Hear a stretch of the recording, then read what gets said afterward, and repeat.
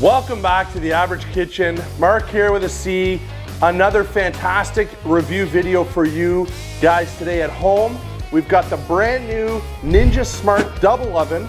According to Ninja, the only double oven with a FlexDoor. Now this product just came out in the States a couple weeks ago. We were on it, we ordered it, boom, it came here in Canada. Not even available here yet. And we're shooting this video right away so we can get it out there for you guys at home to be able to watch and decide, is it worth it? It's a beast of a product and it's not cheap. With the exchange, and the exchange US to Canadian dollars not good, but $580 Canadian is what this costs. So, is it worth it? That's the big question. You can see here, it's got a double oven. So, two ovens. And the FlexDoor that they're mentioning is this. Now, right away, a couple of things I don't like. I don't like that this doesn't have an independent door. I wish you could open that independently. You have to open that all together like that. And I don't like how narrow this is. So I have kids that are old enough to make toast in the morning and do whatever. Every time you make toast in this, you need a small oven mitt to pull that rack out. Because you cannot toast down in the bottom section. So I don't like that. And I don't like how high this sits off the ground, or off the countertop, sorry, that's not level. I measured, it's just over 3 inches, so it's on this angle. So those are two things, and I haven't even used this yet, just plugged it in. Two things initially I don't like, but we're gonna run through a whole series of tests today. Lots of things, pizzas, wings, air fried wings. We've got a whole chicken to do. We're gonna do all kinds of stuff. But we're gonna start it very simplistic, and we're gonna start it with just doing a bagel. So let's get that opened up. I believe these ones are pre-cut. Yes, they are. So we're gonna pull out this. Again, this product's never been used yet. Pull that bagel apart. And we're gonna set that in there, slide that in. So we're gonna hit top, and we're gonna use the wheel to scroll through here. They have a bagel setting, so let's hit start. So it's showing 3 minutes and 8 seconds. So I'll keep an eye on that. I may flip that bagel, but again, the one thing I don't like is that every time you go to move that, you need to use an oven mitt to pull out that rack, or roll the dice that your meat hook, slip it in there, not gonna touch the top or anywhere and burn yourself. So let's let that cook, and we'll see how it turns out. All right, so we got a minute left on the cook, so let's just pull that out here. And we'll give that a little flip. You can see some browning on the bottom side there, so that's a good thing.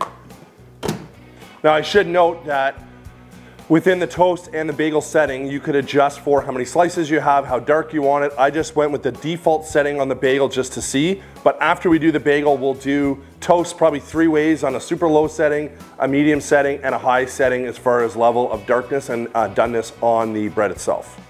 All right, so we're back here getting a little bit of smoke that could be from the initial cook, or could be that this is overdone. Ooh, whoa. Okay, that got really dark really quick. In fairness, partially my fault. I was not monitoring because I can't really see, because I can't look around this. But I have to think that we need to redo this. But the default bagel setting is not what you want. So let's grab another bagel. Some people say bagel.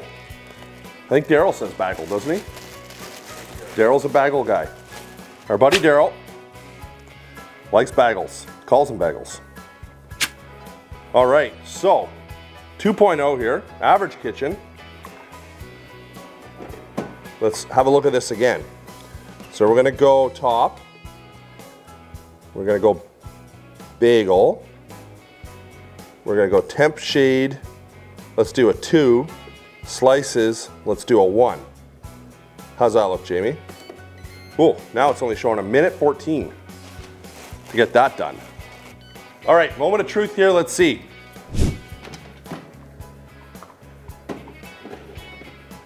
So, probably not enough. So we have 1 bagel left here, let's give it a try. Might as well, eh? So Jamie thinks that 2 slices means like there's 2 slices of a bagel. I thought it would be like 2 bagels. But Jamie's saying 2 slices. So we'll split the difference. We'll do a 3-2 setting. Does that work for you, Jamie? So let's go to a bagel here. Temp 3, slices 2. So we did a 4-2, a 2-1, and now we're doing a 3-2. So I mean, this for me is obviously, it's fine, but it's really not, it's very lightly toasted. All right, it's all done here. Let's have a look. So this was a 3-2. So I don't know what's going on here. These are now less toasted than this. So this was a 4-2, this was a 2-1, and this is a 3-2, and this is less toasted. So we'll put this back in. Jamie, you have any insight there? We'll go back to bagel. Let's go 1-2, and keep an eye on it just to see. Like I want it because I want to try it, but I don't want to burn it. Okay, so it looks like a little on the darker side than I like, but it's definitely toasted properly. I'm gonna try it, but we got a loaf of bread, so we're gonna run the bread through a series of darkness tests. Jamie and I were just speaking, like I can't figure out this mystery of this 4-2 being so dark. Can you, Jamie? Not yet. We'll get to the bottom. We will get to the bottom of it. All right, so let's give this a little try here. Are you a top or bottom bagel guy or girl?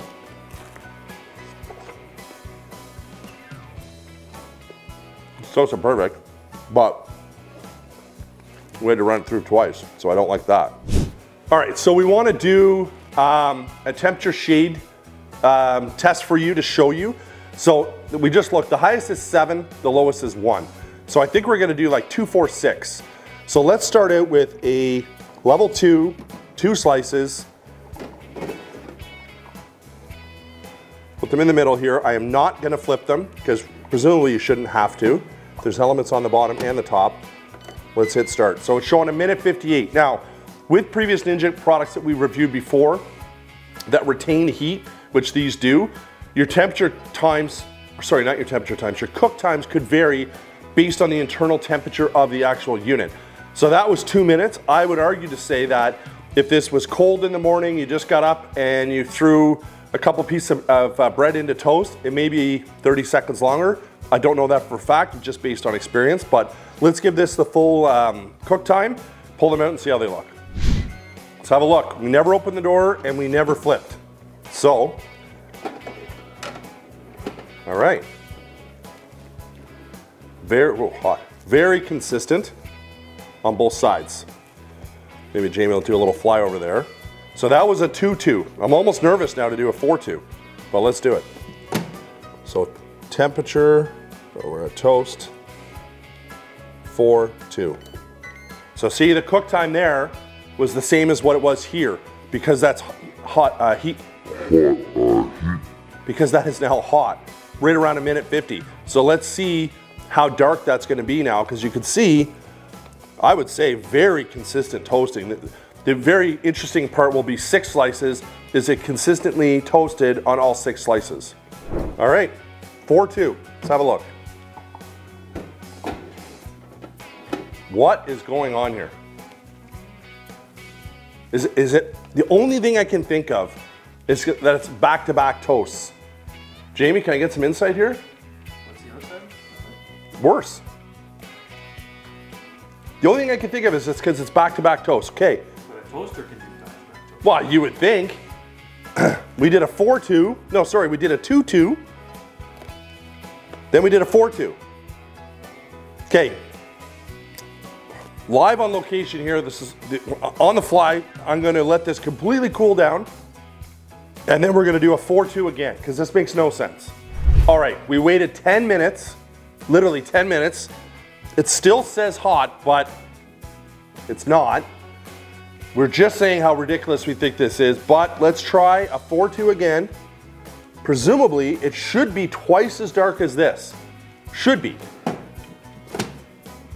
Okay, let's go. Top, toast, temp 4-2. See, now it's 2:55, so it's 1 minute and 5 seconds longer than it was this time. So let's see how this turns out. Oh, look how dark that is. All right. So we haven't opened it. Can you see, can you get the smoke, Jamie? So this is a 4.2 cooled down.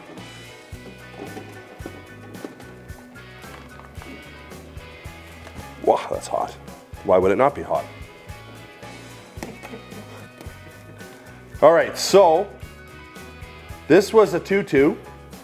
This was immediately following afterwards a 4.2. This is also a 4.2. Now, Jamie, I don't think there's any need to do a 6 or a 7, is there?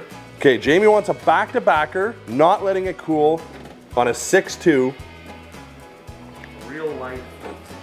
Live, at least live here. Okay, we're into toast, temp, 6.2. Now it's a minute 48, a minute less, or a minute, almost a minute 5 or minute 7 less than this one was. Anyway, Jamie made a point saying this has already failed the toast test, let's be honest. All right, so a 6.2, no smoke, it's not gonna be toasted properly.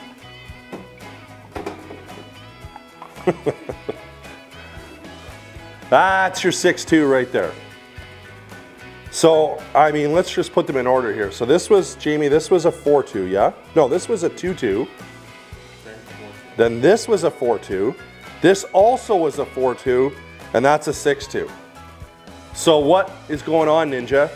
Nobody's gonna wait 10 minutes between toast cycles to let your product cool down. If you've got family over, you're doing a big brunch, people are gonna be done eating by the time it cools down so you can toast properly. Even at that, we bumped it up 2 settings to a 6, and like yeah, okay, it's toasted, but like that's not toasted. As far as we're concerned, this has failed miserably, the toast test. This is brutal. All right, we're gonna preheat that.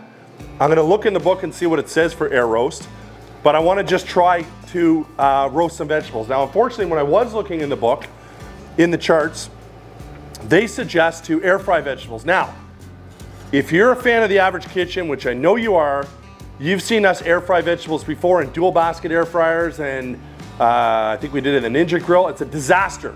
Do not air fry vegetables. It never turns out well. The problem I have with this book particularly is there's no bake. Like, they normally have these nice charts. There's no bake chart. It's air fry and dehydrate, which dehydrates the running joke on The Average Kitchen. Nobody is buying one of these to dehydrate. Let's be honest. To cut up a banana and put it in here for 12 hours, it's not happening. So air fry cooking chart, that's it, no baking chart. So it's gonna be a bit of a guess as to how long it takes to do that. When I look in their book here, they have top oven, bottom oven. Bottom oven air roast says, crispy outside, juicy inside for chicken thighs and vegetables. Okay. Convection bake, which would be the other option, is convection air and more room for larger baked goods, for baked goods and pies. So I would say that air roast is the right call to make here. All right, so we're 11 minutes into the cook. I can start to smell the veg, which is usually a good thing. Well, let's pull them out, have a look, and maybe we'll sort of mix them up a little bit as well. So we're gonna open that up. So already I see the broccoli's charred, so that's not ideal. At least that one piece. So this piece, can you see it here, Jamie? Is burnt. Nothing else is. Well, I guess some of the broccoli is. The carrots are nowhere near done. Neither is the broccoli. So far we're batting about 0 on this product. Even the smaller pieces of carrots are nowhere near done.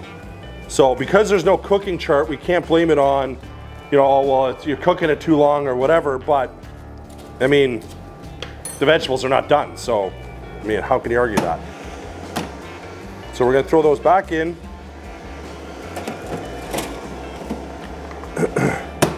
Jamie did a decibel test as well. I'm sure we'll get that up on the screen so you can see it. Roughly equivalent to both baskets in the dual basket air fryer, so it's not super loud, but you could definitely hear it. All right, so we're counting down here, about 30 seconds left. I already know this is gonna be a complete disaster. The dual basket air fryer Ninja, we air fried broccoli and carrots. Brutal. not even edible. Jamie fought through it and chewed some up. I can tell you, I'm not trying the broccoli. It looks, and I love broccoli, looks really bad. Yeah, so I'm not very optimistic, but let's pull them out and have a look. No auto pause. No auto pause, which is another good point, Jamie. So we're 20 minutes in. As you can see, these look horrendous, and the carrots are not even done. So I will fight through and try a smaller piece of the carrot. I would say al dente, like still a little hard in the middle, but the appeal of them is brutal. I mean, who's gonna eat like broccoli that's completely charred like this? Look at this piece. So 20 minutes, again, in fairness to Ninja, they didn't give us any sort of cook time because it's not in the book, but the book did say that air roast was 4 vegetables, so that's what we did. I don't know who would eat these. All right, so next thing we're gonna do while we wait for this disaster to cool so we could toss it is we're gonna try to do a plate of nachos in both the bottom and the top. Top, bake, bottom, bake. Both are preheating. Or sorry, the bottom's not preheating because it's already hot, the top is preheating. I'm gonna make a couple of simple plates of nachos and get them both in and see how they vary. Now I only assume the top is gonna cook quicker because it's that much smaller and closer to the top element, but we'll have to wait and see. All right, so I got 2 relatively equal platters of just nacho chips and cheese. We're salsa on the side kind of guys here. So we're gonna preheat these. They also have a smart finish or a match cook on this as well. I may have misspoken, maybe not match cook. Smart finish, so that if you have one thing that takes longer than the other, they'll time out. But anyway, let's set our time to 10 minutes, and we'll set our time to 10 minutes. Okay, so let's get these in. We'll do the single door to throw that in, reaching across my body here, and then the bigger door to get that one in. And I set it for 10 minutes, but obviously that's a total guess. So we're gonna monitor and see how long it takes. I think nachos are subjective. Everybody likes their nachos cooked maybe a little bit of a different way as far as how much you like the cheese melted or how, if you want a little bit of char on your chips or whatever. But anyway, we're gonna cook them the way we like them and we'll let you know how long it takes and how it turns out. Okay, so we're about 6 minutes in. Let's, there's no pause button, is there? Well, there is. Okay, so you can pause it, but it does not pause automatically when you open the door. So we definitely know the bottom appears to be done because we can see it like in full view. All right, so that's done. And plate number 2, harder to see.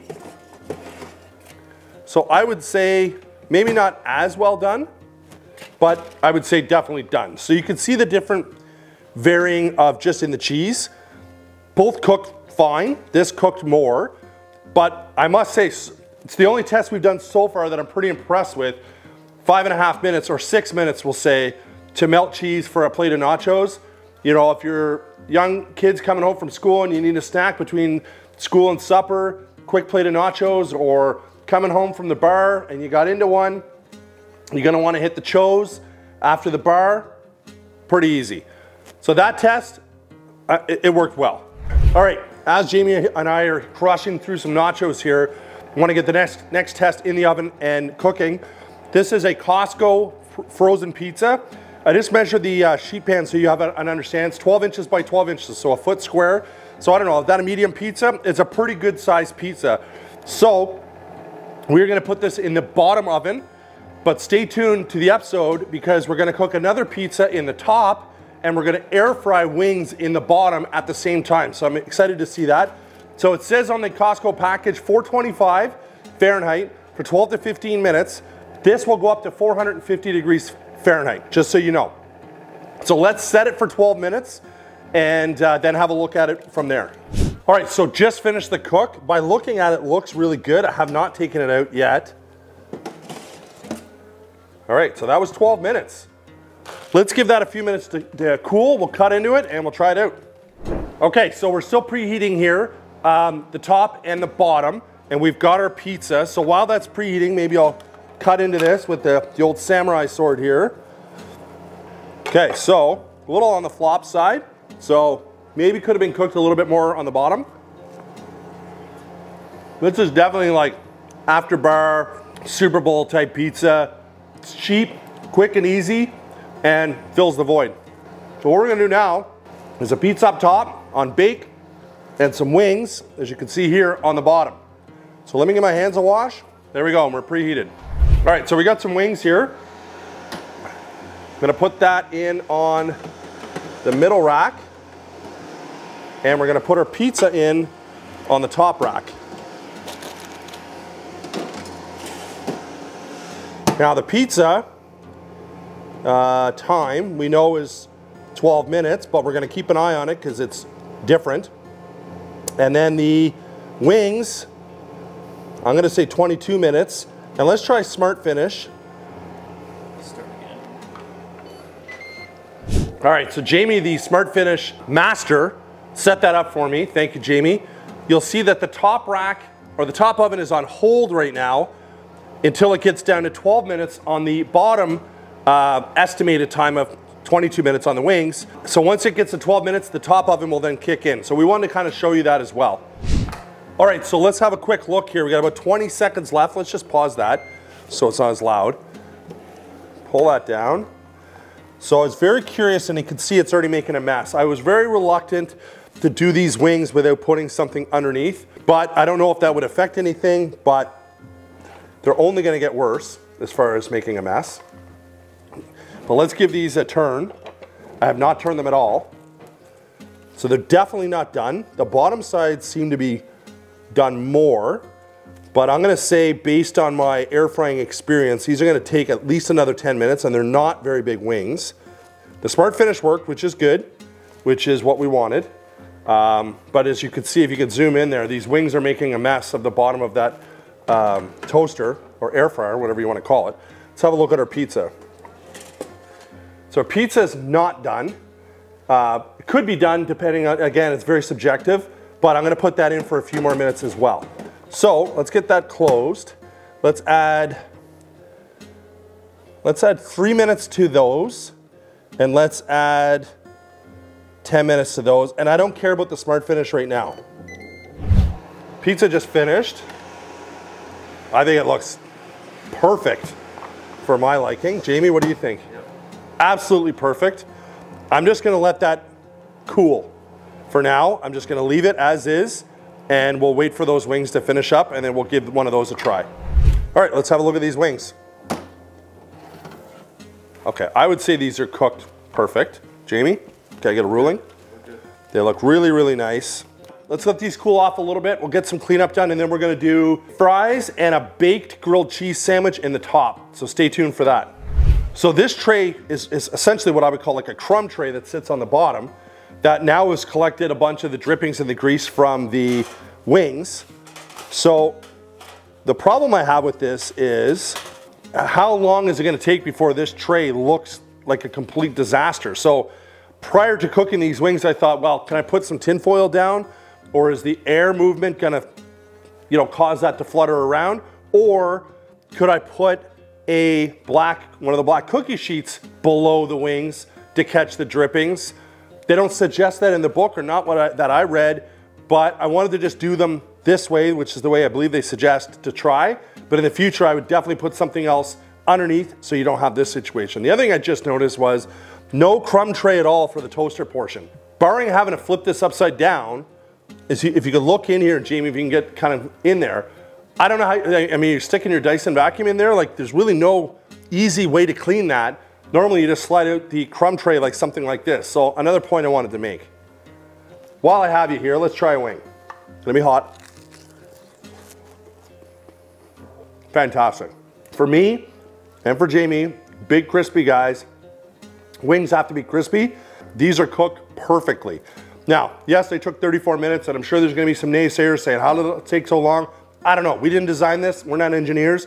It takes how long it takes to cook them the way we like them, and in this case, it was 34 minutes. Maybe the best wings we've ever done. All right, accidentally bought shoestring fries, and it is what it is. So, you'll see we took out the bottom rack, put in another one of the cookie trays and a piece of tin foil that's just dancing in there, making moves, but hey, it is what it is. We assembled our grilled cheese sandwich, so we're gonna put that in. Ooh, close to the top. I never even thought about that as far as the thickness.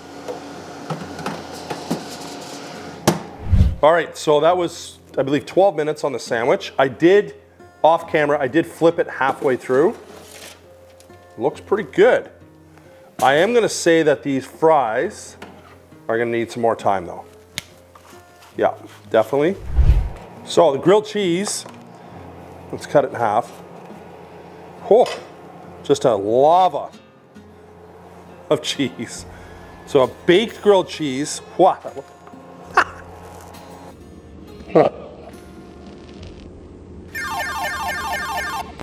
Why I didn't put it on a plate, I don't know. So I know I'm gonna have instant regret by biting into this. Cheese for days. I've never made a grilled cheese sandwich this way, but I must admit, probably better than pan frying it. My kids love grilled cheese, and they would love how cheesy this is. So I think maybe this is the new way. Okay, so Jamie and I were just laughing. I have no idea what the total cook time was on these fries. I'm gonna say maybe 25 minutes. I don't even know, but they're done, so here we are. There's your shoestring fries, purchased by mistake. We have to wing it sometimes here in the Average Kitchen, and here we are. So they look great. We're gonna give those a few minutes to cool. In the meantime, we are gonna start to prepare. We're gonna do 2 different types of those store-bought tube cookies, those Pillsbury cookies. I think one is a chocolate chunk and the other one is a sugar cookie. And we're gonna try to do them simultaneously in the 2 different ovens. So stay tuned for that, and we'll let these cool off. All right, shoestring fries. Now, I'm not a fan. Jamie loves them, he says, loves them. You got cut? Oh, I dropped it. The shoestring, there's certainly not much potato in there. They cook them fine, but I'm just not a shoestring guy. Now, if there's one thing I take seriously here in the Average Kitchen is consistency in cook times and thicknesses. Now, you'll see there is a precise, like not even measurable. Jamie was making fun of me because I did a pretty brutal job cutting these up. I said to Jamie, when you buy those Pillsbury biscuits, you pop the top, it's perfect. When you buy these, you're on your own. So I did the best I can, which wasn't that good, but hey, it's the Average Kitchen, and I'm not a baker. I mean, what can I say? These ones are pretty consistent. So this is the side A, side B. Anyway, we're preheated, I believe. So we're gonna set our time for 12 minutes, and we'll put the brutal looking one up top and the handsome one down on the bottom. Oh, we don't have a rack in there. Stand by. Shouldn't make a difference. Woo! All right, so our 12 minutes is up. Jamie's been laughing hysterically the entire time. Not sure why. Whoa. Okay, those are not done. We can confirm that. Those look better, all even, but not even close to being done. All right, are these not the most consistently shaped and cooked cookies you've ever seen in your life? I may, falling on the sword here, may have cut those just a little bit too thick, so therefore it took 23 minutes to cook these. Now, are they cooked all the way through? I don't even know. I don't know. I'm not the baker in the family. My wife's a fantastic baker, so I thought, hey, we've never really baked in a demo. Let's do it. Well, huge mistake. Nevertheless, I'm sure they're still gonna get consumed, but we're gonna push the cookies aside and we're gonna do an entire chicken on the bottom rack with the infamous Ninja probe that never works. And we're gonna do a mac and cheese in a Pyrex dish on the top. All right, so for my last demo, or our last demo, we're gonna follow Traeger's. We're gonna follow Ninja's book for their cheese bake. Followed it to a T. I did add some of my Traeger chicken dry rub to the chicken. And as you can see, the mac and cheese is prepped, ready to go in a Pyrex, glass Pyrex. I did check to make sure before that it fit up top, and it does. We've got our probe in that's certainly that's set to get to 165, and I think right now is around 40 degrees. We've never had success with Ninja probes, but we'll see. Yeah, let's get it in.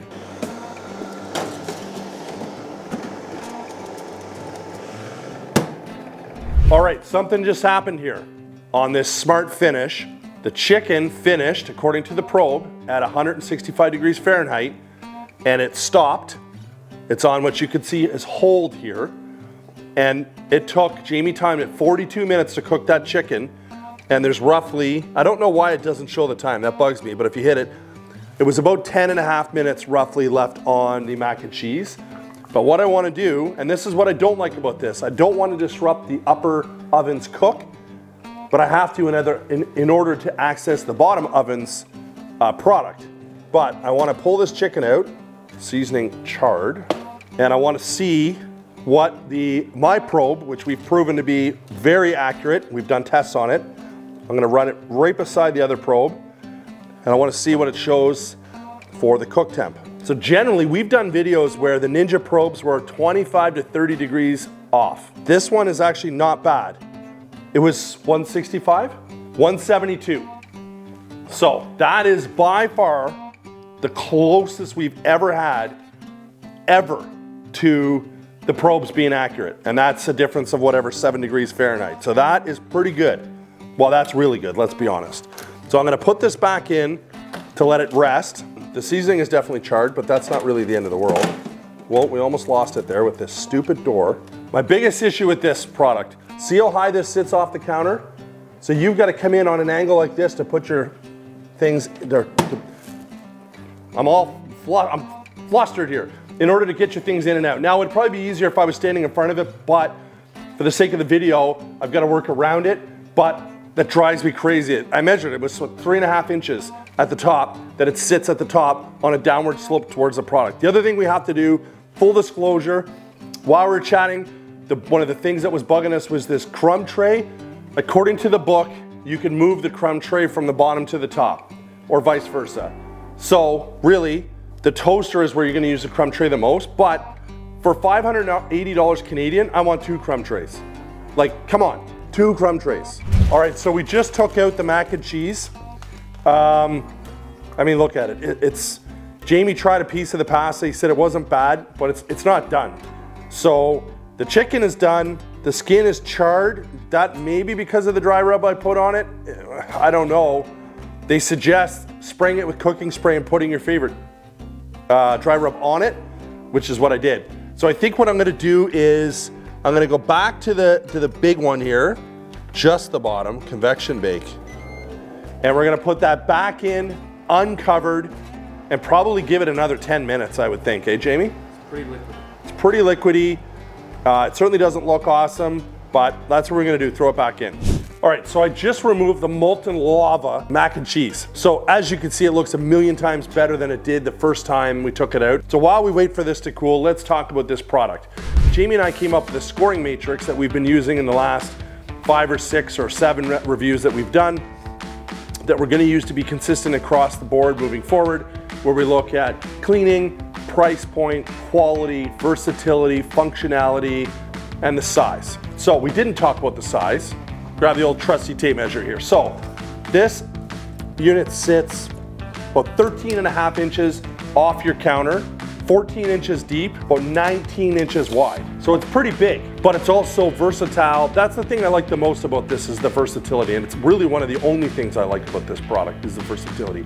I like the fact that you could cook a pizza and air fry wings at the same time. I don't understand why you can't just open the lower door by itself, why you have to open it, the entire door. Anyway, that's one thing I don't like. I hate the fact that it sits that high off the countertop.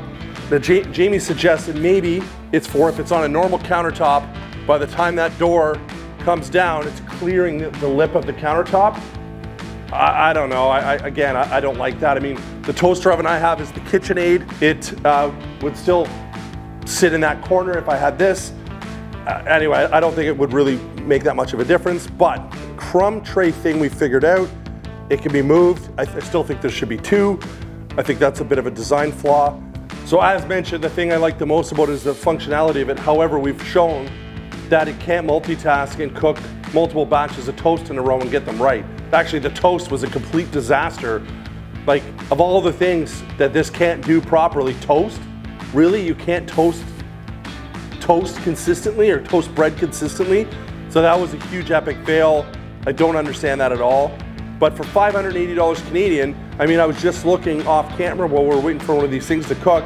I went on the Home Depot website. You can buy an oven, a whole entire oven with an electric cooktop range for $750 plus tax. But this is $580. So I think this is severely overpriced. Like Jamie was saying, wow, geez, the score seems pretty low. So we gave this a 6.3 out of 10 when we did our scoring matrix. 6.7 out of 10, sorry, 6.7 out of 10. And Jamie said, geez, it seemed kind of low. I'm like, well, would you buy this for $400? He said, no. Would you buy it for $300? He goes, probably not. $250, maybe. So it's way overpriced. And not to mention, there's not a lot of people that have the disposable income to drop almost $600 on a toaster oven, let's be honest. I think what you're gonna see is, as this rolls out over time, the price is gonna drop significantly. We'll see, time will tell. All right, so I'm gonna just cut into this chicken. I can still see steam rolling out of it. Tender, moist, very nice looking, very hot. But hey, sometimes you gotta do what you gotta do. It's amazing, like unbelievable, extremely good. So much so I gotta get a fork for Jamie. Give that over to Jamie. It's actually not that hot, buddy. And? Okay. So now Jamie's volunteered to eat some molten mac and cheese. Like Mark said, gotta do what we gotta do. Oh boy. Hot. I think I just swallowed the roof of my mouth along with the mac and cheese. Very cheesy. I didn't get right to the bottom because it's probably even hotter down there. But actually really good. Very cheesy. So if you like a cheesy mac and cheese, very good. Well cooked. Of course you want to know how it cooked in this thing. It's well cooked. We had the chunks of cream cheese and all this stuff when we first took it out, but that extra 10 minutes seems to have done it. So I'm gonna wrap this thing up. That's our video. Thanks for watching. See you in the next one.